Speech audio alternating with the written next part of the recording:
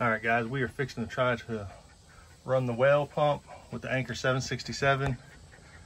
My well uses a 110 power, so the Anker does not put out the 220, so it will not work with one that has a 220. If you need something with a 220, you have to upgrade to like a Blue Eddy AC 300 or something like that. But we're gonna do mine's a 110. We're gonna see how the Anker 767 does with it. So first we're gonna plug it in.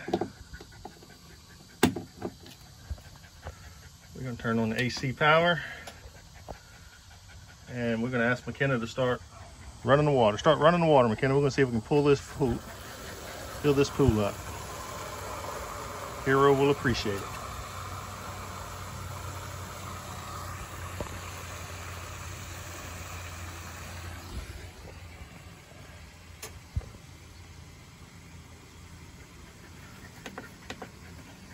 So the pump just kicked on, so it's pulling 1134 watts, and then the pump's going to get it back up to pressure and then kick back off. So let's see how long that takes. And as you can see, the pool is filling.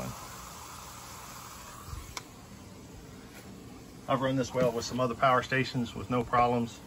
I actually done it for hours when the power was out.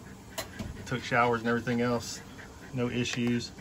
You can see the pump just kicked off.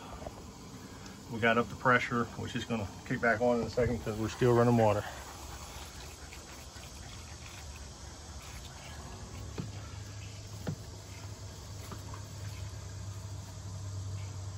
I mean, it depends on how much water you're using at one time. I mean, actually to run a well like this, it would probably last for, I'd say, a couple days, unless you're just running water constantly. Like I said, I've run it, took showers, and we washed some dishes and stuff on one that had less watt hours and had no problem with it for the time that we was using it. Still got the water running, McKenna? All right, still running. We're gonna let that thing overflow. As you can see, the pressure just kicked back on.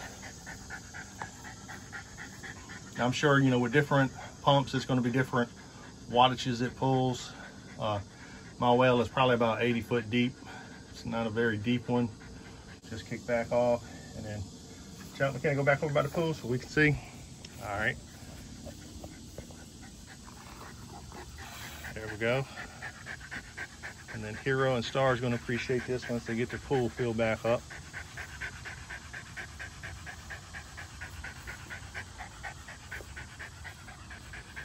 It is hot out here.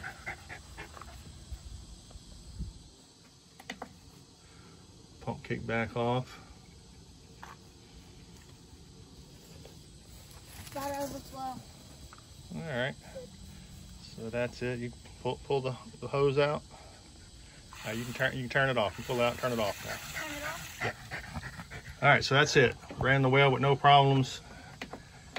And depending on how much you run in the water, I mean, I would imagine here at my house, we could do it for a couple days without any problems. It's not like I'm filling a pool up every 5 minutes. So just wanted to see if it would run a well pump.